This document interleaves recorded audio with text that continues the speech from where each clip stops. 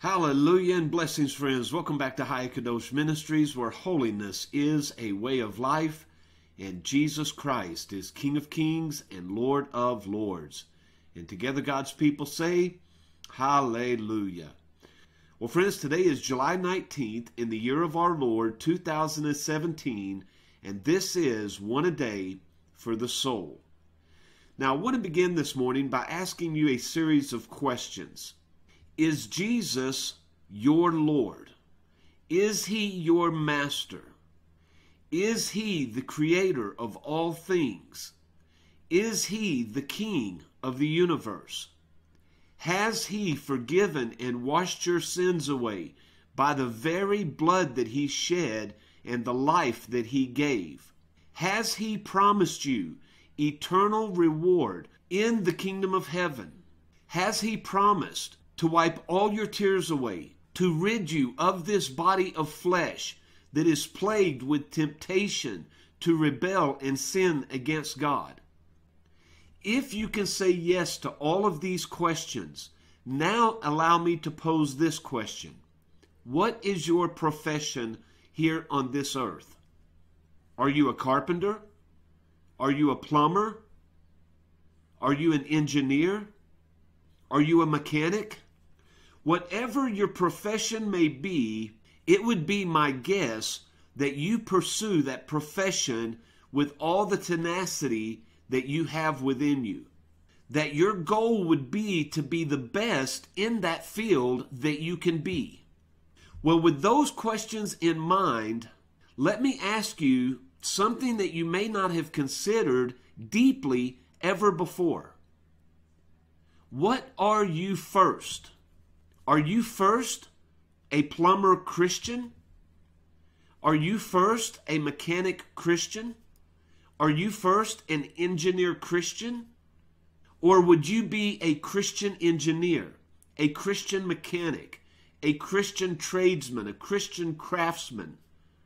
You see, I only pose this question because at the age of 51, the majority of my life has been spent with my mentality upon the things of this earth, and Christianity was secondary. Even though I wouldn't have told you that, I would have told you that I was first and foremost a Christian. If you were to take inventory of my life and see where my attention was given, you would have said I was first a craftsman and then a Christian. You might have even said, if you looked close enough, that I was a preaching Christian, not a Christian preacher. And I think that it's very important for us to understand the underlying issue in these questions, because many times all of our effort, time, and attention is given to the things that we do in this life, because the things in this life seem to be so relevant, so present, and the kingdom of heaven seems to be so distant, so far in the future. But friends, the message of the Lord Jesus and the message of the Bible is that we are to love God with all of our heart, all of our soul, all of our might, and all of our strength. As we are told in our text today, which is found in 1 Corinthians chapter 10, it says, "Whatever therefore you eat or drink or whatsoever you do, do all to the glory of God." And often when we read this, we think, do what you're doing as the primary and allow God to be standing in the background blessing what it is that you're doing. But that's not at all what it means. It means keep God first. Be first and foremost a follower of the Lord Jesus Christ. If you only had enough time in the day to read something that you were required from your work or your Bible should come first. And you enter into your day of work tomorrow having not read or not studied or not prepared, because God's word comes first. And this weighs heavy upon my heart because, like I said, I'm 51, and for many, maybe the majority of my life, Christ was secondary in the things that I did upon this earth.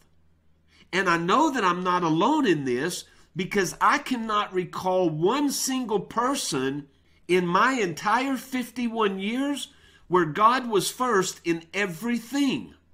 Their time, their effort, and their attention was given to other things, hoping that God would bless what it is that they were doing.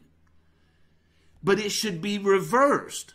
All of our allegiance, all of our desires, all of our time and all of our attention, all of our resources are given unto Him. It's so easy to get caught up in the affairs and the busyness of our days that, as we are told in the book of Revelation, He's standing on the outside, knocking on the door, bidding entrance from us. But we are so preoccupied with what it is that we're doing that we have left Him outside. And so, friends, I simply wanted to bring you this reminder today to keep Him first in all things, that you would be ever mindful of His presence in and around your life. Because I can tell you, friends, when we act up as disobedient children, when we fell in sin, it's because we have forgotten His presence.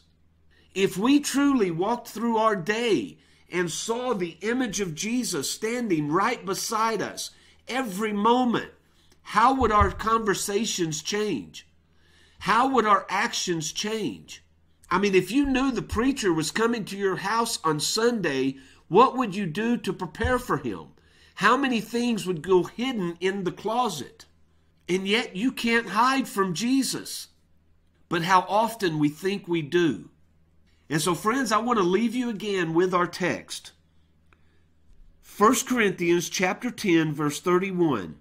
Whether you are eating, whether you are drinking, whether you are playing, whether you are working, whatever you do, do all with the mindset that Jesus Christ is right beside you. Hallelujah, friends. What an awesome, terrifying, and life-changing concept. Well, I love you, friends. I pray that your journey with Jesus today is blessed. I pray that He leads you into secret places of fellowship and worship today.